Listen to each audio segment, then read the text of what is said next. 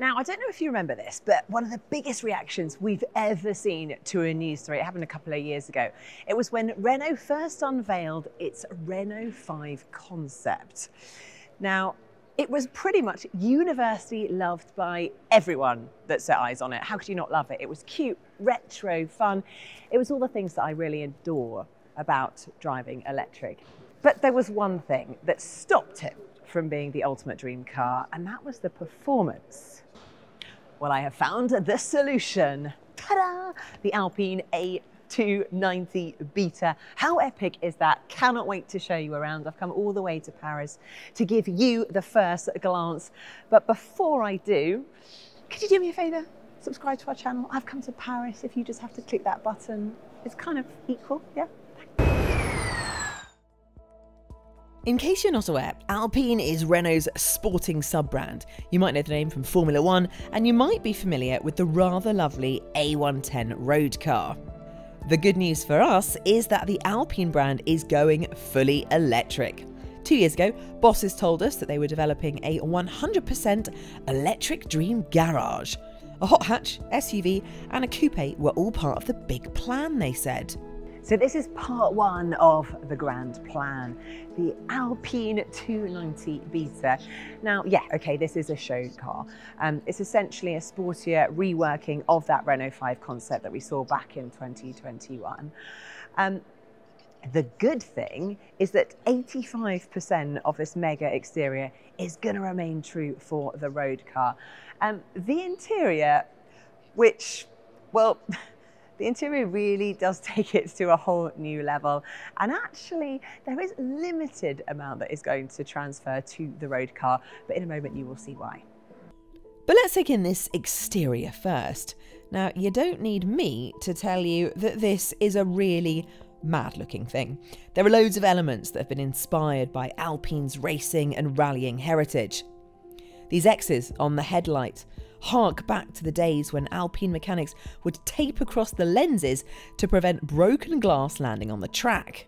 These lovely vertical rear lighting strips are borrowed from the Alpine A470 endurance racing car, and if you'd forgotten who was driving Alpine's Formula 1 cars this season, well, the concept car has a little reminder for you. And can we just have a moment to admire these wheels? If they don't make production, I'm going to be very disappointed.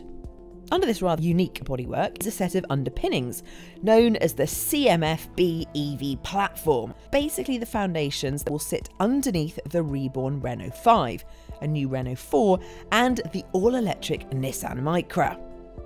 To help Renault and Alpine make the A290 as affordable as possible, about 70% of the new platform is shared with the brand's combustion engine cars such as the Clio and Nissan Juke. By sharing large parts of the structure with high-volume cars, Renault reckons that production costs are reduced by up to 30% over the Zoe. Very clever thinking.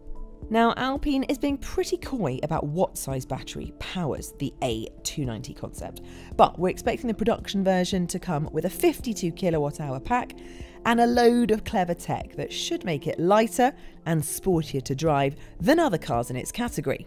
The pack is divided into 4 modules that have greater energy density than the existing designs. That makes it around 15 kilos lighter than the pack fitted to the Zoe.